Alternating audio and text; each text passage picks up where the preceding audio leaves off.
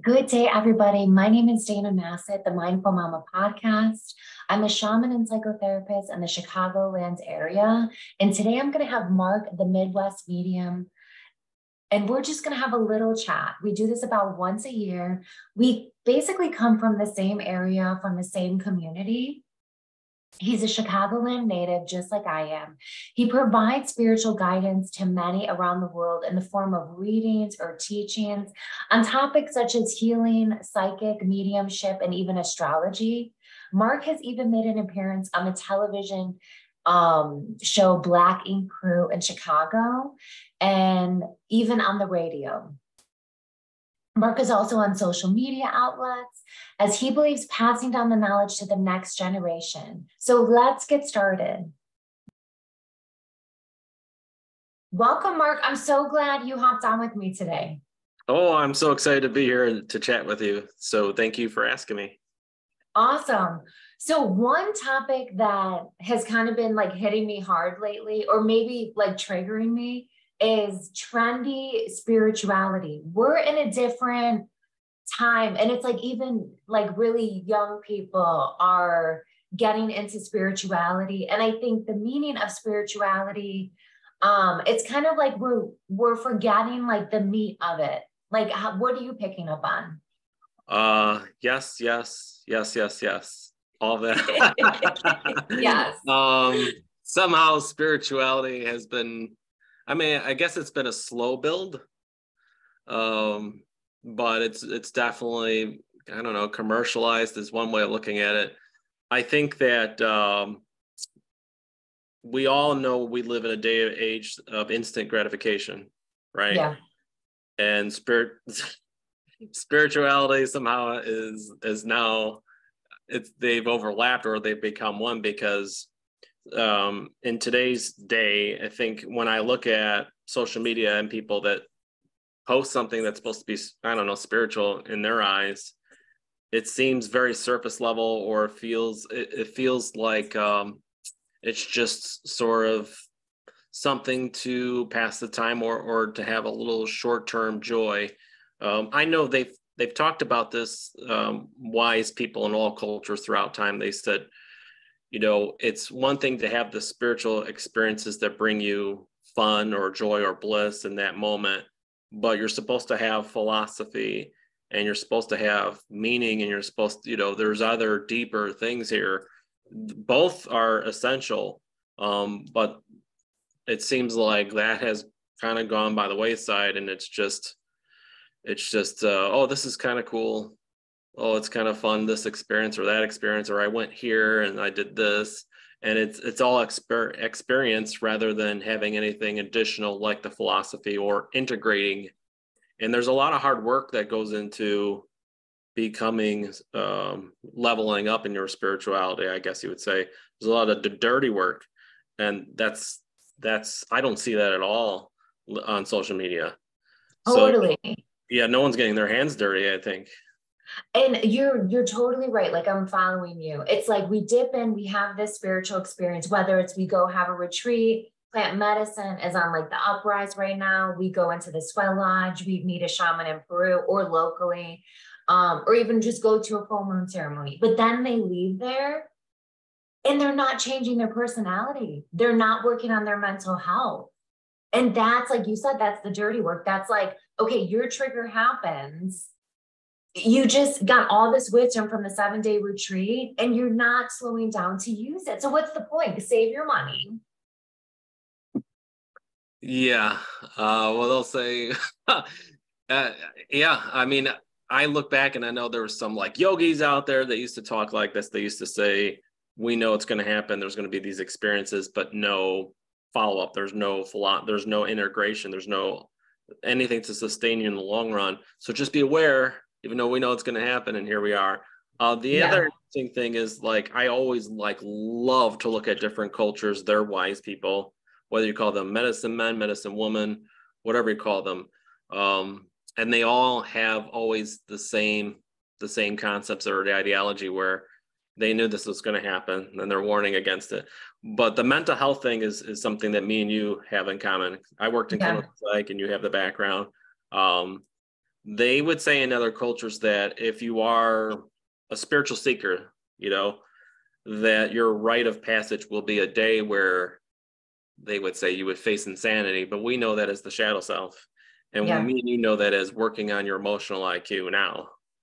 And they would just say, well, you'll face insanity and hopefully you survive it, and then you're wise. And I think what's happening is instead of that, we're getting high off of the retreats, we're getting high off the plant medicine, we're getting high off of the vacation, we're getting high off of twin flame, and we're getting high, and then we'll wait 5 days or a week, and then we'll get high again off these things, and then we'll get high. We'll just keep doing that as band-aids, and then fall down again and wonder why, and then do it again, instead of, as you would say and I would say, working on your emotional IQ or integrating your shadow self. To me, I keep saying to people, like, those things like the retreats, the plant medicine, the meeting people that are your soulmates or twin flames, they keep thinking that's going to elevate them to be more intuitive, to be more spiritual, but it's really the emotional stuff. And they even said that thousands of years ago. They said, if you work on your emotional IQ, that's where your intuition rises, because then you get to differentiate between impulse and intuition. So. Totally. I don't know. My screen went crazy for a second. Probably scared. I know it happens sometimes. It's funny. Contradicting beliefs. We don't slow down enough to see if these two beliefs that I'm speaking about or reading about or my community are talking about, if they're clashing. So it's like, okay, we talk about seeking wholeness and ascension and enlightenment and oneness. But then we're also saying that, oh, you have to find this person. It's like the other half of your soul. So that means you're not whole. So it is, you're totally right that people are like chasing this high, and spirituality has become the high, as well as technology, as well as sometimes plant medicine. All these things are beautiful things used the proper way. Yeah. I did a YouTube video where one of the shamans, I think it was from the Mayan culture, was interviewed about peyote and ayahuasca and stuff like that. And he said it was really to remind the people about their own power, because they were losing it. They lost the knowing that their power resided within them, their divinity. So we gave that to them just to like a reminder. It wasn't supposed to be every day or every month or every 2 months. And it was only supposed to be sort of this reminder, and then that should have been enough for them to go on and then sort of integrate that. I'm with you about the whole other half thing. I look backwards. In Greece, they used to have a ceremony where you would connect to your higher self, but you would have to integrate your shadow self right before. And that was that. And you could have a lover, you could have a romantic soulmate with you in the ceremony, but most of the time you were by yourself. And that's where like that twin flame thing comes. Yeah. And then that changed though when Rome came, and the Romans kind of wanted it to be two people. And so it kind of goes back to like when people talk about Christian mysticism, where there was the outer, like Christ was the outer, but there was an inner too, that you were supposed to understand that you too had this divine power within you. And then that got lost. So I almost feel like sometimes some of these things, they're almost weaponized to keep us only so far in our intuitiveness, or so far, but it's not complete. And I don't think that's that was ever the whole story about finding somebody, your other half, and all this other stuff. It's great to have someone else to help and share a life, and you're both spiritual and both grow. But I think a lot of it has gotten lost from its original meaning, and you agree. Yeah. And the other thing you talked about is about how about two concepts and being able to use some sort of discretion and be able to figure out, is this true for me or is it not? And we don't do that. Right. We never do that anymore. Like you just said, nobody's taking the time to go, well, how about this concept and this concept? Oneness and finding my other half. of my soul is lost. Right. Right. These two don't make sense. Like one of them has to, so I agree. Because I think our happiness has really gone down. So people are clinging to these fantasies or quick fixes. So I don't think people want to let go of the fantasy that there's a twin flame or a soulmate or this like magic pill, which could be in the form of like this sacred medicine ceremony. But even marriage, I always remind people that marriage is kind of like a business deal. Like marriage was first created really for like business, for the foundation of the family. It got romanticized, and it's fine that it got romanticized, but we have completely forgot the initial foundation of even marriage, and it's way too romanticized and even sexualized. And we've like lost the true intention of so many things. And again, I think we're just constantly looking for that dopamine hit. And funny enough, we can get those dopamine hits by ourselves inside through meditation, through physical fitness, through drumming by ourselves, through music, through the foods we eat. And we're so externalized. Yeah. Every day I have multiple times throughout the day where I take 2 minutes of silence. And then of course I go for a walk, 30 minutes, I do my exercise. So there's just so many of that. But yeah, when you have now social media, that's like dopamine, dopamine, it's not helping. So yeah, it's now it's like, well, on one hand, these things have helped us have conversations. Yeah. And then we get to, on the other hand, you're right. It's kind of, it helps us a little, but then it hurts us because it's always external dopamine hits and all these other things. So, but I think this is the beginning of maybe changing some minds.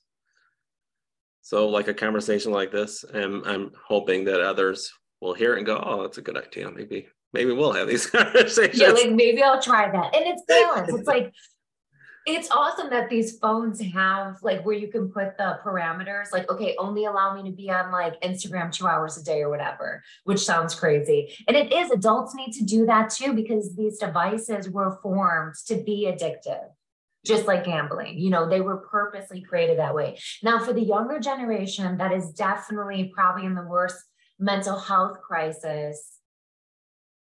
How do you see us like getting out of that? Like my opinion of how we got here is like, we have this coddled generation. So it's our fault. It's the parents' fault that have raised these kids, coddled them too much, protected them too much. So it's like the helicopter parenting generation, gave them too many accommodations. Also, both parents typically working, so not around to like really raise them. So society has basically raised these kids. How do you see us getting out of this? It is so bad. Yeah. That sometimes I sit here and I'm like, I don't know what's going to happen. Yeah.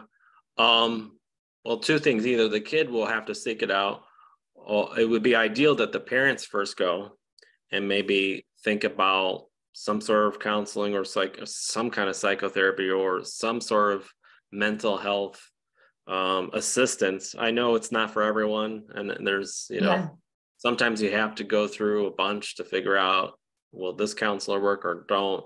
If you're not going to go down the route of counseling as a parent, then maybe you have to go do your own self-study. Yeah. And so you develop critical thinking skills, try to go through that.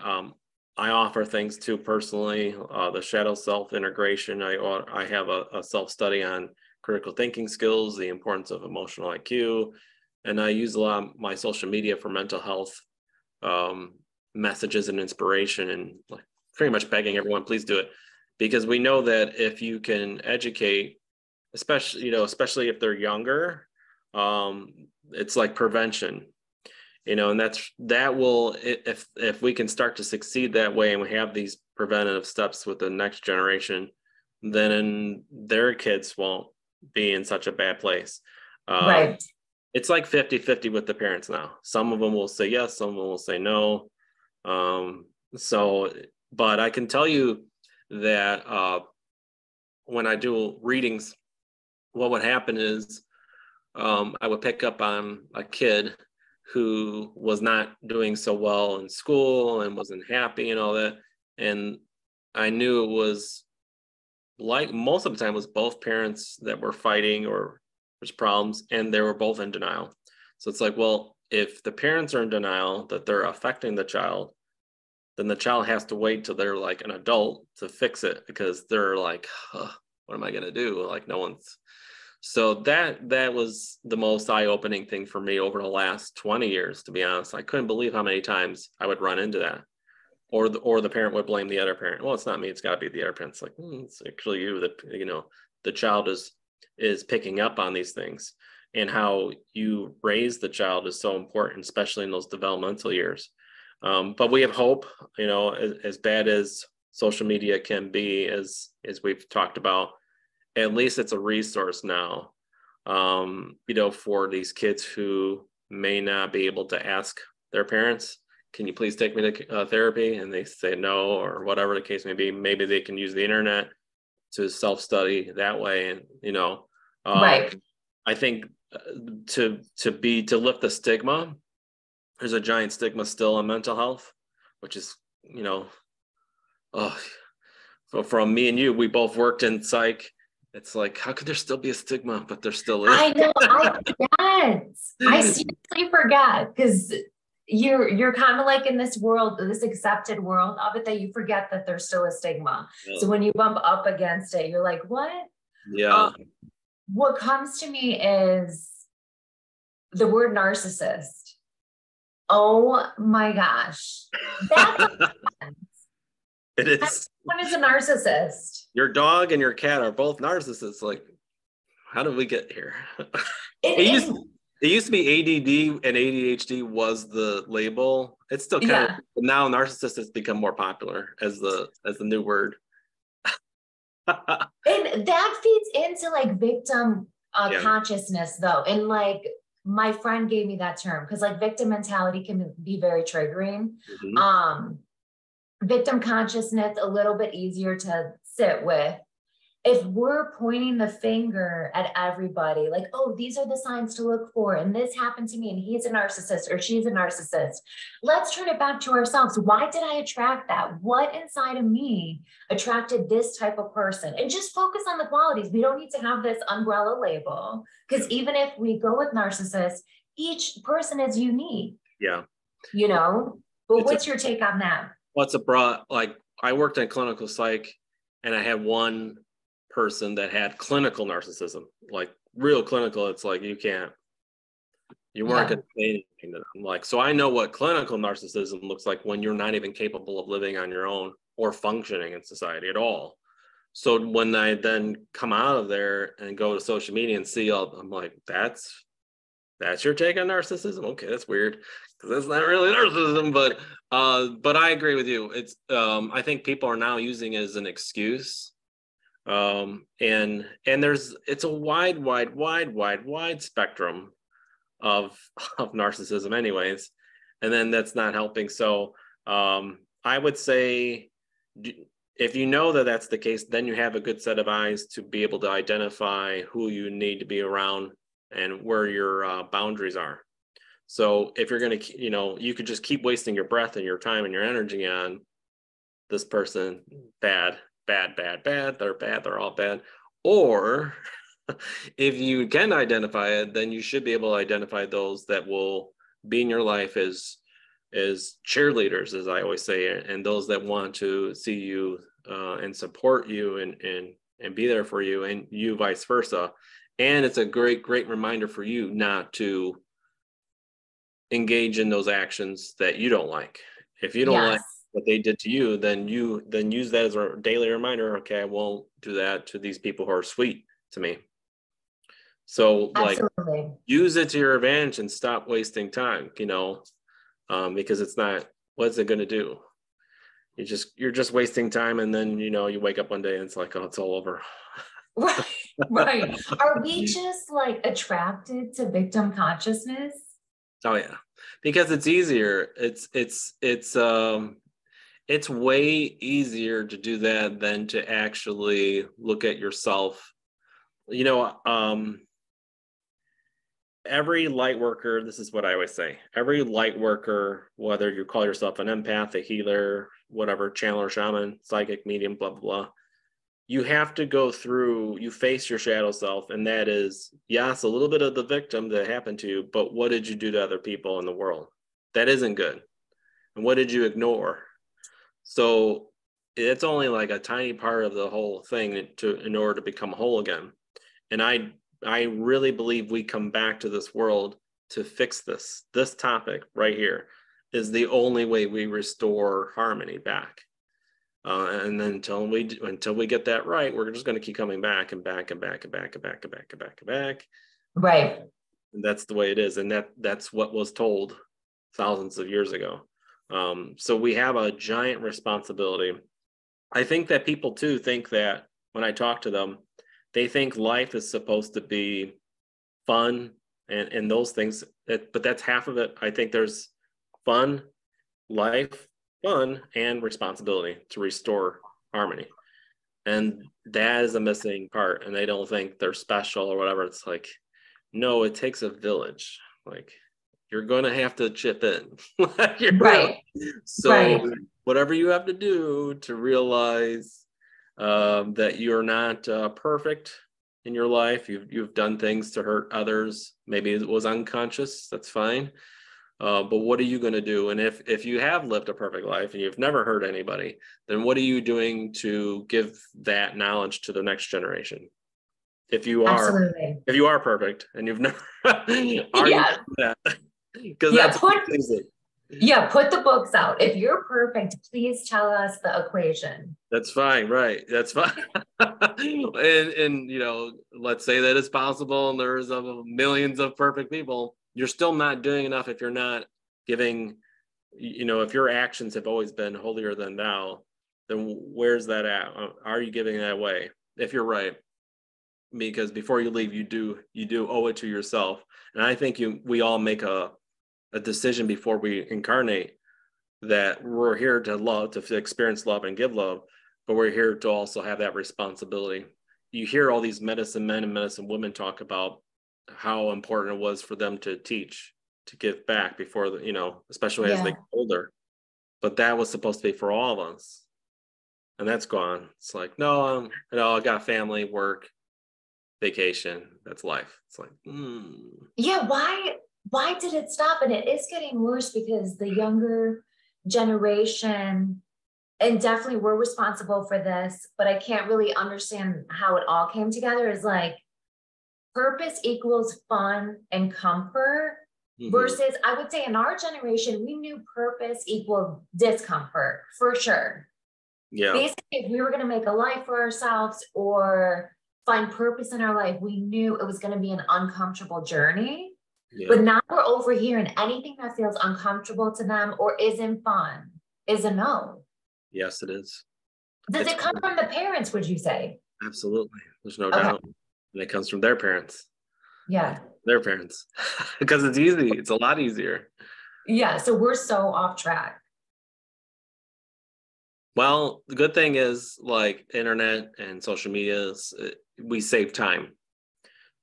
So that's, it's accelerating. Hopefully we should be able to learn these things quicker than the generations before in a faster pace.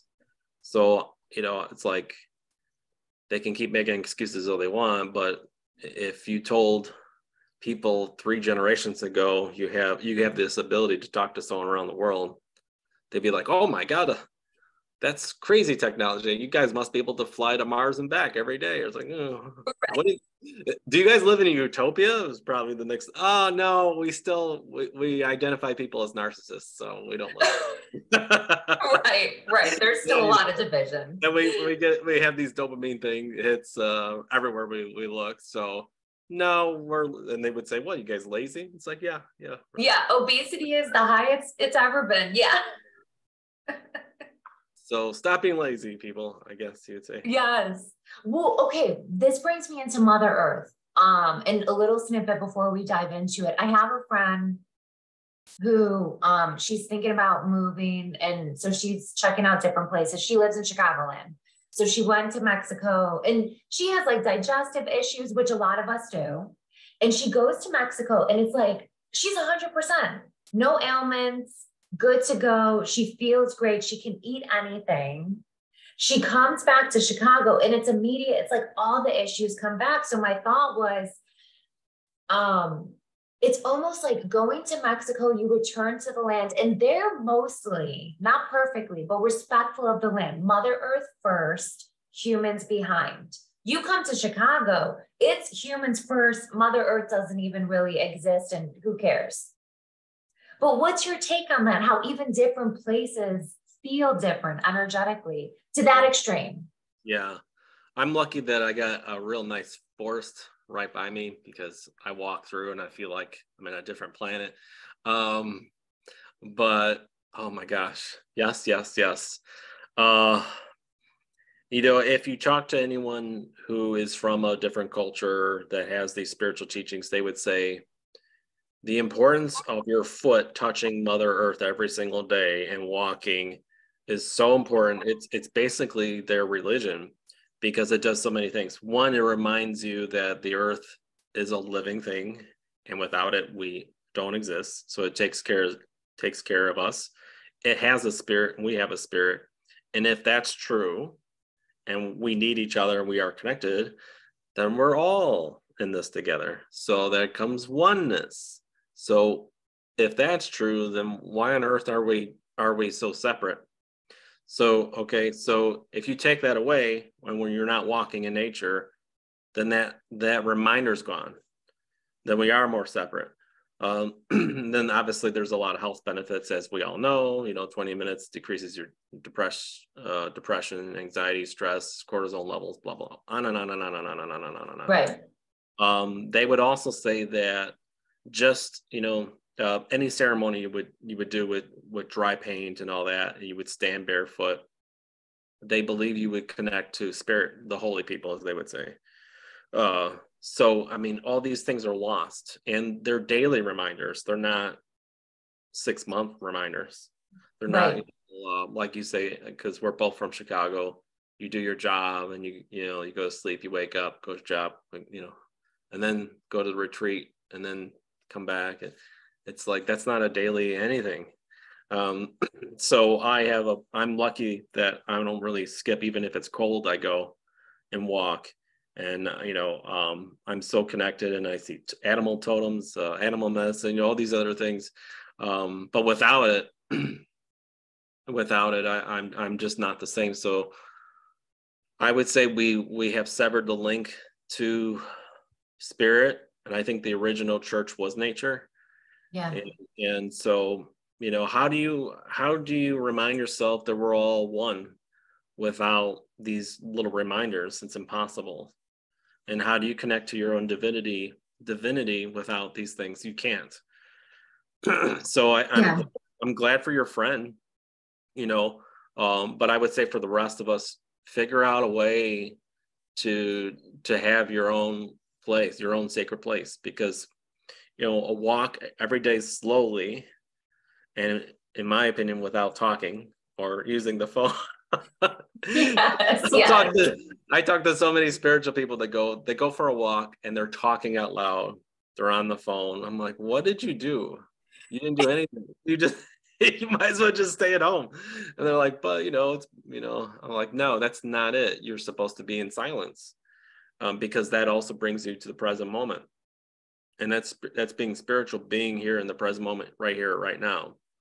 And that helps you be more intuitive for a million reasons. One, you're not worrying about the future, or not trying to over obsess about the past. You're totally here in the moment for these 20, 30 minutes, and it helps your brain remember that, like, okay, we can only do this present moment thing. And if you can do that, then your intuition spikes. But if you don't, I mean, if you're going on these walks, you're talking, you're on the phone, you're talking aloud, you're thinking, and all these other things, it's like, how are you ever going to be intuitive? And if you're not going to be able to use your intuition, then you don't feel spiritual. You don't connect to your own divineness, and you don't have oneness. So absolutely. I remember my dad would always drive, like he would never have the radio on. Any car that he ever had, he never used the radio. It was just always quiet. So it makes me think about that, like his quiet, he really liked the quiet time. I even tell like people, like, make a little garden, Like have something that you have to tend to. Cause like we forget, like so many people don't even prepare like their own meals or a couple of their own meals a week, which is not where you and I have come from. You know, it's like Midwest, you have those family dinners, meat, potatoes, veggie, like learn where your food comes from, do it with the kids. And then after work, you have something you have to tend to that forces you to go outside, connect with Mother Earth, and learn something too. Yeah. Yeah. I was also, this makes me think about the term grounding. And I'm like, I don't know if anyone even knows that it is the original meaning of grounding anymore. They think, well, grounding means if I'm in a bad mood, that I'm not in a bad mood anymore. I'm like, oh. What about the sacredness of oneness and connecting to Mother Earth and reminding we have to take care of nature because it takes, no. So I know. so much has been lost. So much. So much. So what else is kind of coming to your awareness that you're speaking about more? Like, you know, we came out of the pandemic. Mm-hmm. So the messages are definitely changing. What's coming through? That I would say over the last, it's been more than just 3 years, but most over the last 3 years, that it's felt like almost talking to a wall about these topics, but now you have an opportunity. That's what's been coming through. So like, go talk about it. One of the biggest things is that throughout time, if we look around the world, there's been over 200 flood myths. And in all those stories, there's been somebody who comes to teach the people, this is the next step in your spiritual evolution. And what I've been getting is that it's sort of this role that everyone who identifies as a light worker has. So it wasn't just Quetzalcoatl, it wasn't just Manu, it wasn't just Oannes, it wasn't just Noah. These are all the same, and they're all the same. Now it's you, though, and here you are now. And everyone goes, well, that's too big. It's like, well, too bad. That's what you signed up for. Call yourself a light worker. You're holding that mantle now. So this is a giant responsibility. It isn't just, what can I do to get more money, and can I spy on people with my abilities? It's how are you going to restore this that sustains the next centuries, plural. Everyone keeps thinking everything's external, even like the age of Aquarius is all external. It'll just happen. And it's like, no, you got to do something. You got to make it. You got to do it.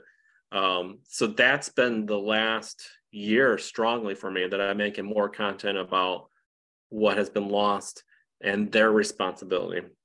And I tried to tell them, well, not just it's your responsibility, but this is my opinion and how you get there. And that's emotional IQ.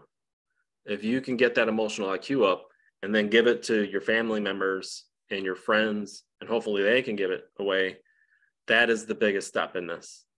So I just don't leave them hanging like, oh, you're slacking. No, it's just simply, identify the things that have wronged you and hurt, but also what you've done to others that have not been so loving. And what are you ignoring that are good about you? There's a lot of people in my life, including family, they have so many talents, and and I'm not good at this, I'm not great at that. I'm like, yes, that's also the shadow self. When you ignore the great things that you can contribute and that you do. And, I have a family member that's an awesome writer, doesn't think he's a great writer, or he's a great, on social media and is a great influencer for mental, emotional stuff, doesn't think it. Like, that's the shadow self too. You're ignoring. That's so true. Yeah. So you can't keep doing that. I guess I'm lucky that I was born a Leo, because I'm always like, no, I'm great. I never went through that, so I don't know. Yeah. I can't relate. Me too, because I'm an Aries. Yes.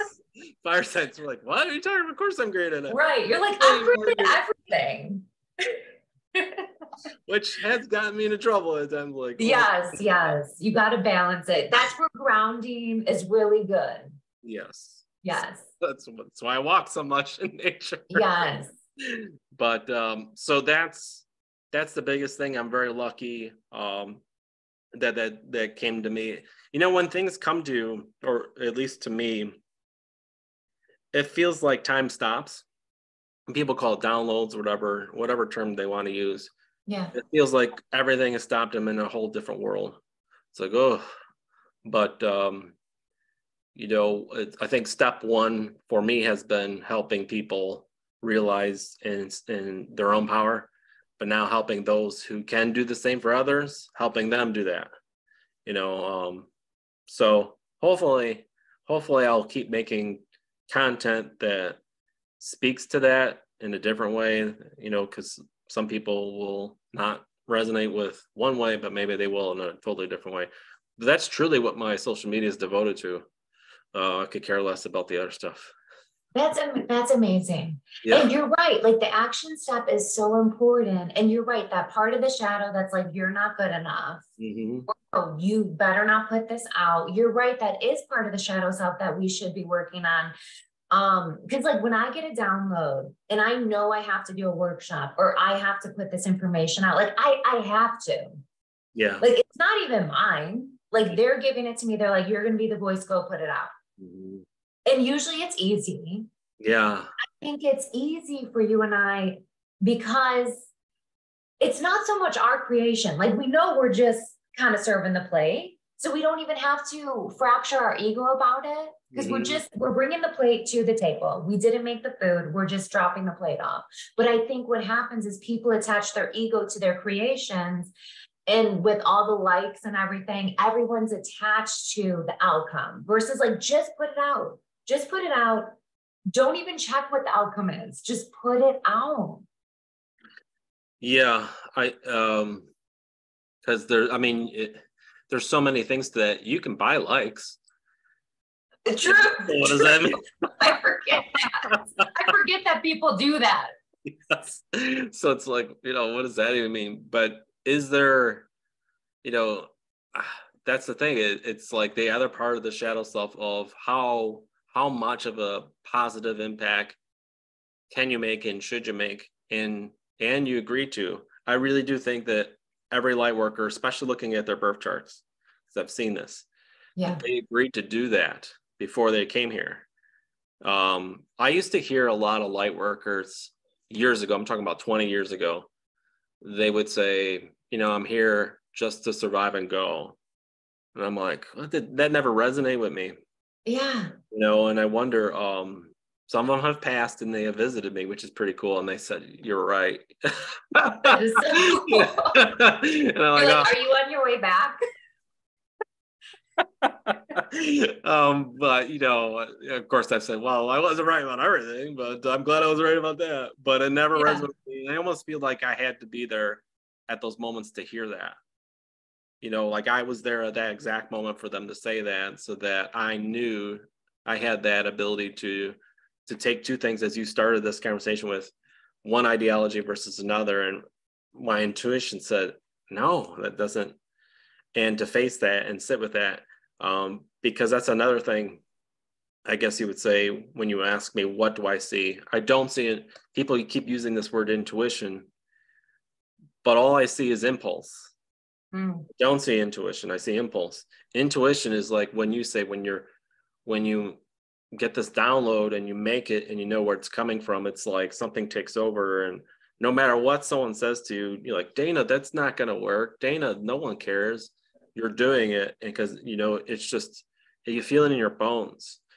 I don't see that. I see impulse. And I see a lot of people say, why didn't this work out? Why don't, you know, it's like, well, you haven't, until you get that mental, emotional thing down, your emotional IQ to improve a little bit, it's going to be hard to really understand what that intuition is.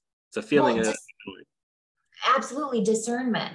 So I feel like what happens when your emotional IQ goes up, you have discernment of what's the stream of consciousness coming through. Is it your inner child talking? Is it your inner teenager? Is it actually your wise self, like intuition? But if you don't have that discernment, you're going off of feelings or facts. So, oh, I have this feeling. So I'm going to send this text right away. I'm going to send this paragraph text. It's my intuition. Right. And then everything goes, and it's like, no, that's an impulse. And if I review the text you sent, that's like your 3-year-old self. So you're totally right. Like this teaching about that emotional IQ pairing with the intuition, that's a really good way to like message it and hopefully motivate people to work on that emotional IQ. Because definitely, probably since the existence of social media and the internet, I think that's maybe when the emotional IQ started really kind of tanking. Yeah.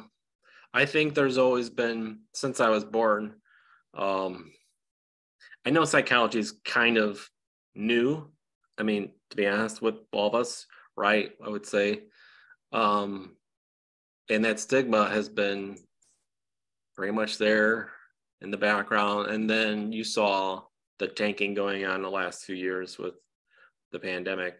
So it's like this combination of stigma.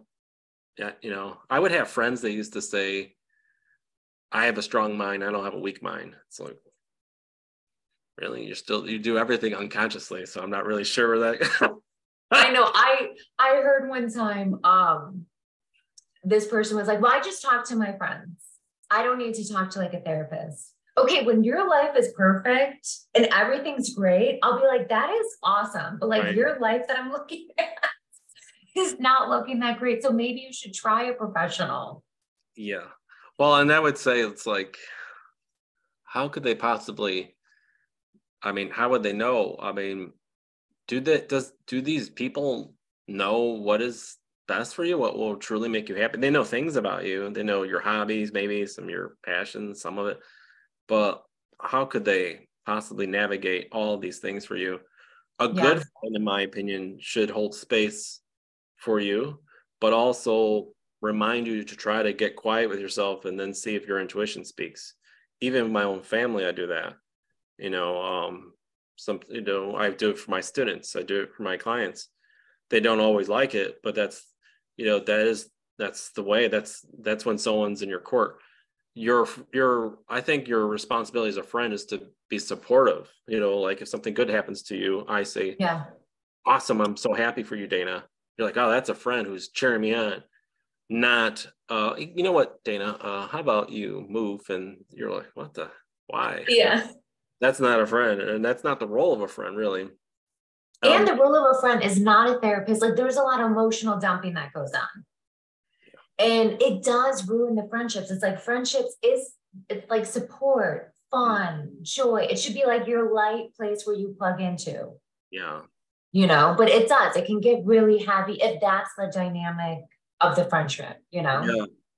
And then you see a lot of friendships turn into just sort of a drama or emotional dump fest, and that's all the conversations are. And then they go out and get drunk or something like that, and then that's it. That's pretty much it. It's like, oh no. You know, when you have a friend that there's not a like an insecurity or a jealousy, or you know, I think everyone's destined to meet acquaintances and friends that aren't cheerleaders. Like, you know, that's not going to work, or that's a bad idea. It's like, whatever it is, if someone's trying to get a new job or they're trying to do something new, you don't have to offer your opinion. You just say, I'm happy for you. You don't have to give advice. Like, yes. But okay, light workers that come to you that are stuck. So maybe they're stuck in a relationship, or maybe the relationship is like so much drama, it sucks the life out of them, or maybe it's career, or maybe their family's doing it. What messages usually come through, or what guidance comes through? Because there is this thing that I see over and over of like very powerful people, very wise people, very stuck in toxic situations. And you can see, I don't want to say wasting time because I don't believe in time, but it's like, they're so far away from their purpose because there's no energy left for that. Well, it's a lot. I mean, have they looked at their own shadow self? And sometimes, you know, you could do that to a degree, but not, I don't want to say fully, but sometimes there's you go, well, 10 years ago, I did the shadow self stuff and I think I integrated it. And then 10 years later, like, oh shit, maybe I didn't, maybe somebody, like, I can't believe this affected me. So, sometimes they can be quote unquote happy, but maybe they're holding on to ideologies of what their responsibility in life should be. And so they'll hold on to a job, they'll hold on to a relationship, because sometimes that is the shadow self still holding on to not having a discernment, guilt. The other thing is people confuse nice for healthy. I like where this is going. That's why I'm laughing. I'm like, yes. And so then they're surrounded by people who go, well, they're nice. So that's synonymous with emotionally stable or emotionally, relatively stable. We'll say that, right? It's like, that's not what that is at all. That's not those are not synonymous. That's a problem. That's a big problem. Well, I've been nice my whole life, so I just assume the marriage I'm in and the job I have is I'm seeing life through these lenses because I'm categorized as nice and I'm reasonably intelligent. So therefore that equals everything else must be okay. It's like, no, the job is toxic. Your marriage is toxic. Your friends are toxic. Your family's, but so there's a lot of that. So like, okay, an example, this is classic. We see this all the time. A couple staying together till the kids go off to college. We hear about it all the time. And I tell people, that is so damaging. Leave now. If you know you're going to leave, start it now. I agree. Again, they think that's being nice. They think that's being protective of the kids, of the family dynamic. Like, what comes to you about that situation? Sometimes, and then other times, most of the time, I would say, I can't say 99%. I think they use that as an excuse. Because a lot of people rather have company and not be alone than to be alone and be happy, because they don't think that's possible because they've never been alone by themselves. They don't know how to do the work to be happy alone. So they'll use the kids as a crutch, and so they're not alone. So there's the society stigma about not being married and being married, and all, so they don't want to go through that. They don't want to be alone when they're old. And then the judgment from the friends, family, and society. The judgment. And then there's finances. There's that. So they'll say kids. This goes back to what you said in the beginning, the dirty work. Mm-hmm. Because to leave a situation, to be condemned, possibly, of leaving a situation, that means you have to go inside, you have to work on your shadow, you have to be comfortable with the unknown, or at least comfortable facing it. Anytime you flip the script, anytime you switch up the journey, you don't know what's on the other side. You might have a glimpse of what's on the other side, but you really don't know. So you really do have to be brave. Very brave. It's easier to not go through it and be a little shallow and then be a little selfish. That's a lot easier than, there was a quote someone said, like, it takes courage to change people's hearts, but it also takes courage to change your own heart.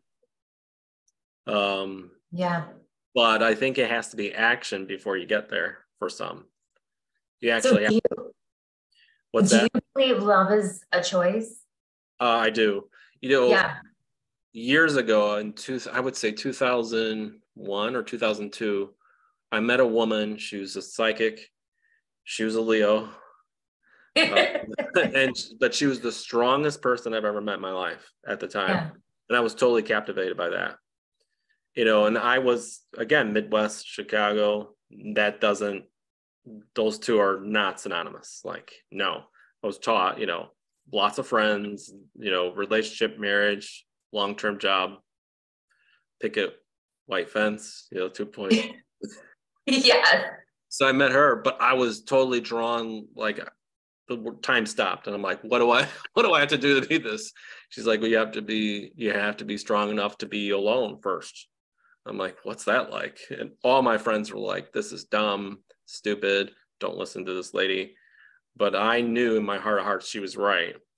And so that's where I began to develop my own self. But I was drawn to it, whereas most people are like, I don't want to touch that. Yeah. And my friends were known as some of the, toughest people you ever meet, supposedly. And Right. but I look at them now and go, my gosh, they're terrified of this. They were terrified of this whole emotional. And then, I had to look at what I was doing to society, what I did to others, what they did to me, both, everything. Yeah. But it was like, they say taking, was it the red pill or the blue pill in the Matrix, or going down the Yes. Yeah. Yeah. I was like, no, this is it. This is my holy grail moment. So that's where it began for me. And I'll never forget it. I probably can't even get it to the date and time where it really happened for me. But so when I see others, I understand it conceptually, but I really can't relate totally. But I have so many people that I meet it's like kryptonite for them.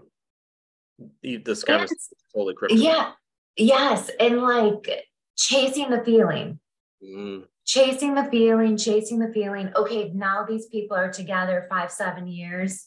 The initial feelings have faded, which is natural. And then that's when the love is action should kick in. Yeah. But then, like you said, that's the dirty work. Yeah. And if they've never developed any sort of emotional intelligence and they have a relationship, it's just going to be that physical, chemical kind of thing. Right. And so what do you expect after 5 to 7 years if you have nothing deeper? So it's like, it's kind of amazing a lot that even some of them can last. But, I think you'll start to see a shift, hopefully before I leave the planet. Yes. But yeah, I kind of say, well, when I see that, I kind of say, well, I kind of expected that anyways. But right. Totally. So any last pieces of wisdom that you want to throw out there? Yes. Please, everyone, do your shadow work and integrate. Yeah. That's wishful thinking. I would say, though, me and you, I think you would agree, we have that, what I talk about, that mantle that we wear as light workers, that is the same as these other stories that came thousands of years ago. I think Osiris was it, Isis, Oannes, Quetzalcoatl, Kukulkan, Manu in India. There's 200 flood myths. They're all the same story. These people come for knowledge and spirituality. Even the Amazon people say, our people didn't come here. They came from somewhere else and they gave us ayahuasca. Yeah. And I think that was supposed to be the on switch. That was it. But it was people like me and you. And I think there's millions of us, me and you, on the earth right now. Yeah. You're not different. Like, you have, it may not turn into a podcast where you're headed, or you may not be a psychic medium, or, there's something that you'll do that is within the bounds of light work, or it doesn't matter how much money or little you make with that. But I think if you can touch the people around you and change them, whether it's your own kids or your acquaintances or friends, and maybe some strangers, that is a big chunk of why you're here. So can we stop like skipping that and saying that's not me and I'm not worthy? And, I wish I can give them a Thor's hammer, because if you hold the Thor's hammer, that means you're worthy. Yes. But it also means it's your responsibility now. Yes. I do see it. Inspiration goes a long way. Like, Yeah. when you're just in that truth, like in your light, Mm-hmm. and you're just standing next to someone that's carrying that light, like, that's the feeling is inspiring. So you're right. Like, if people could own their power, their gifts, their authentic truth, it would be different. To brighten, not to I want to say cheat life, but it's not for shortcuts. Yes. Yes. I think that's it's still work. You still got to clean up the messes. Yes. I think that's the takeaway for both of us, I think. I love that. Yep. Now, you have some teachings coming up, right? You're going to have some classes. Did you want to talk about that? Sure. Yes. So okay. I teach year round, usually at the beginning of the season. So April begins a new round of classes. I'll teach mediumship, psychic development, and I have my own healing course. I have my own healing modality called color healing. So I teach year round. It's always via Zoom for anyone around the world to join in. All they have to do is go to my website, markthemidwestmedium.com, and contact me. Please don't be like, oh, I don't think I can do that. If you're interested, there's probably a big reason why you're interested in something. So give it a shot. I think I'm sure you run into that too. Yes. I don't know if I will be able to like actually produce something. You will. I know. I tell people, I'm like, I'm not special. Like, I am not special. We're the same. I always remind people. It's so true. There's a reason why you're drawn to a topic or subject matter. So yes, follow those hunches, please. Absolutely. Well, thank you so much for doing this with me today. Thank you. I'm sure we'll do it again soon. Yes. I love chatting with you. Love chatting with you too.